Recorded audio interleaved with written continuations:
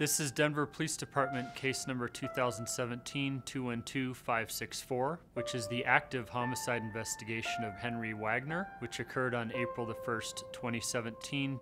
Mr. Wagner was shot several times. He was transported to Denver Health Medical Center, but unfortunately could not be saved. He was my husband, you know, and he meant a lot to me.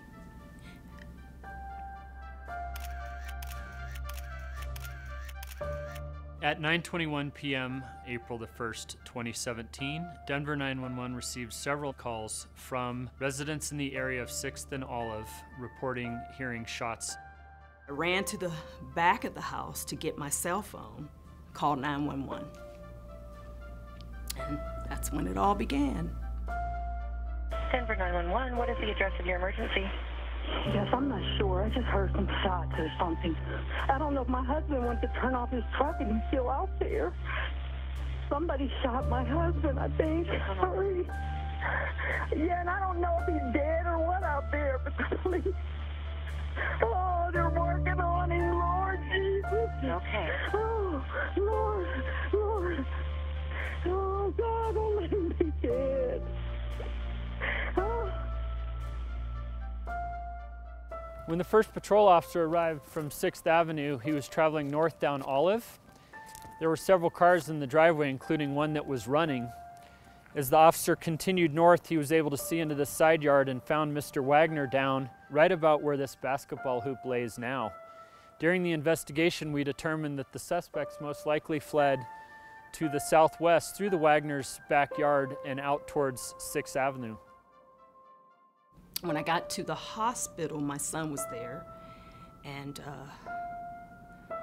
at some point 2 people came in and told me that Henry's wounds were not survivable. It still feels a little unreal, even though it's been a year, you know, because you can't imagine something like that. Somebody, you're talking to them 1 second, and the next second, they're gone, you know. I can't even describe what it's done, you know. I mean, you hear about it on the news every day. You hear about people getting killed. But when it actually touches you, it's a whole different thing. Mr. Wagner was known as an active member of his church. He was known to be very generous. We have not found anyone who counted themselves as his enemy. And at this point, a year into it, we are without a suspect, and we are asking for the public's help. We believe that there are people in the community that know who shot Mr. Wagner. I would like for the person to pay the consequences of their actions. You know, it's senseless. It's senseless.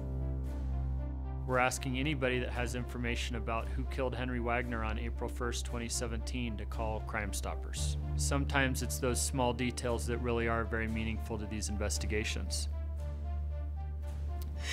Nobody deserves to die that way. Nobody deserves someone else to take their life from them. That's not their job, to end someone's life.